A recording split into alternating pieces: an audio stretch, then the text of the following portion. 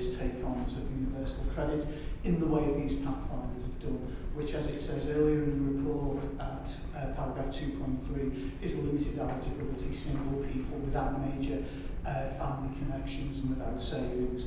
And then they will build, as the report suggests, to taking on couples and then people with dependents, finally moving into the area that will impact directly on my area, which is with regards to housing benefits. At the moment, no one who is on housing benefits in the country is actually moving on to universal credit. That will come later on. The report then details some of the authority-led pilots, the work that's going on with regards to the local support services framework, which is how this local authority will work with the DWP as people move on to universal credit in the local area, and some of the work that we are undertaking here. Clearly, the other area I wanted to highlight, although this is about universal credit, that is to make it clear this is for working age people, universal credit. Pension credit, which is already in one guise already here, that will then be extended to move people who currently get housing benefit, which we pay directly here. That will move into pension credit, but that will be some time after.